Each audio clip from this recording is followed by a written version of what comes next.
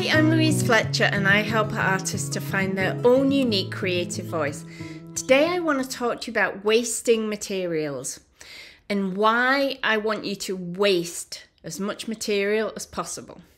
I totally get it. It's expensive to make our work. We've all had those moments when we look at a pot of paint and physically flinch. Have you seen how much golden paints cost at the moment? Unbelievable. So I totally get it. It's scary to use that money. But here's the thing. As artists, we can't grow unless we're truly willing to take risks. And we can't take risks unless we're willing to use materials. And every single time that you try and play it safe, you end up with something safe. I know, because I do the same thing. So I run a community for artists called Art Tribe, and in there members can ask me anything directly. And one of the most common questions will go something along these lines. I want to make art that feels free and adventurous and exciting, but I don't like to waste paint. And those two things are not compatible. One cancels out the other. Either you're going to be adventurous and free, or you're going to be careful with paint. You can't be both. And the piles of disastrous messes in my studio back this up. In fact, I should have taken a photograph just the other day. A giant pile of old messes, works on paper, were put on a bonfire because it was time to clear them out. So I make a lot of mess and I waste a lot of materials.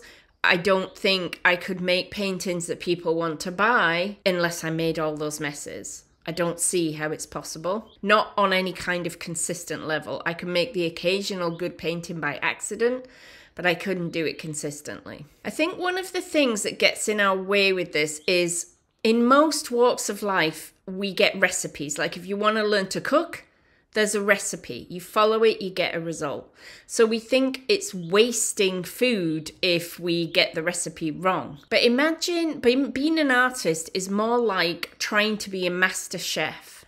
Master chefs don't follow recipes, they create the recipe. And in order to create the recipe, they have to make a lot of meals that don't work before they find the exact right combination of flavors that will become their recipe. They have to waste food in order to make the great recipe that becomes their signature dish. So I hope you get what I'm saying. We're the same as that person trying to be the chef, but every single time, because we never get to make a recipe that can be followed again. So we always have to be using our materials. Now, this doesn't mean that you need to use a 60-pound tub of golden paint on experiments. I certainly don't. But it also doesn't necessarily mean to buy the cheapest thing.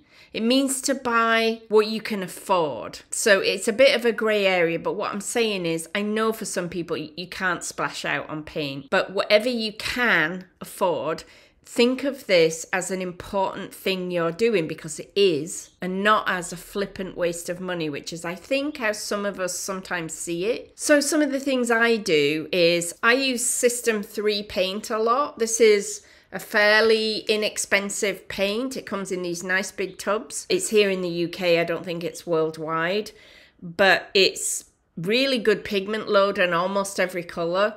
It's nice consistency. I like it. And also it's quite heavy body, so I can use a lot of medium in it and extend it to last quite a long time.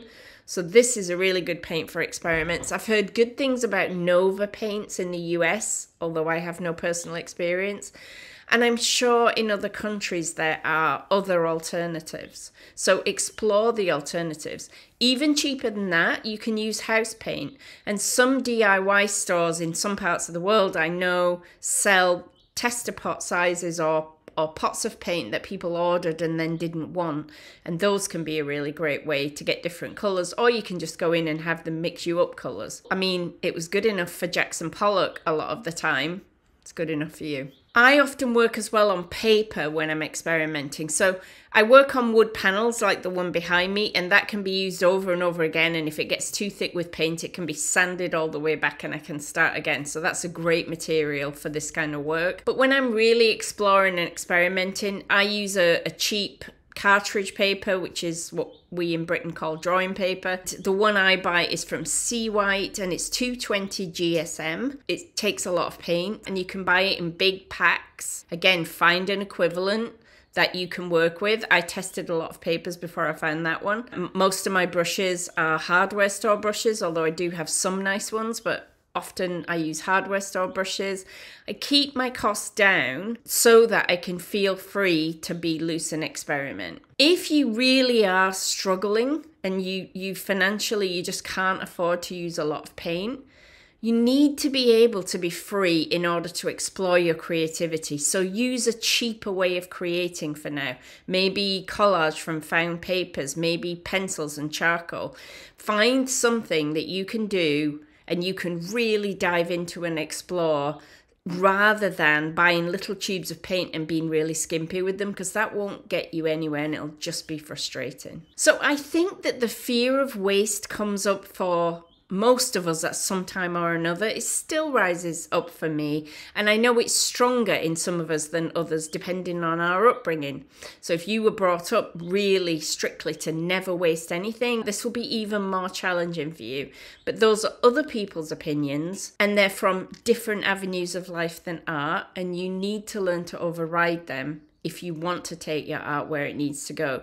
You deserve to do what you want to do. You are a valuable person. You deserve to explore your creativity.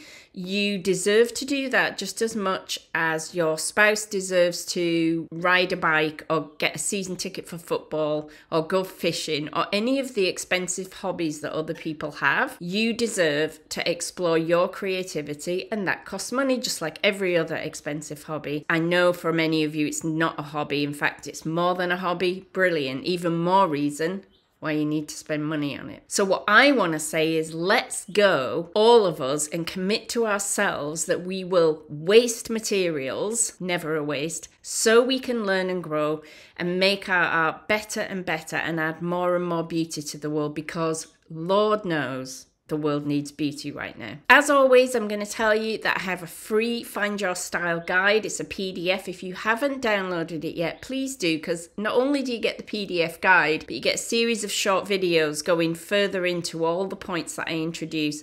And it's a really like a free course on how to find your own creative voice. Link is in the description for the video on YouTube. It's in the post on Facebook. It's in my bio if you're watching this on Instagram. And I will see you next time. Bye bye.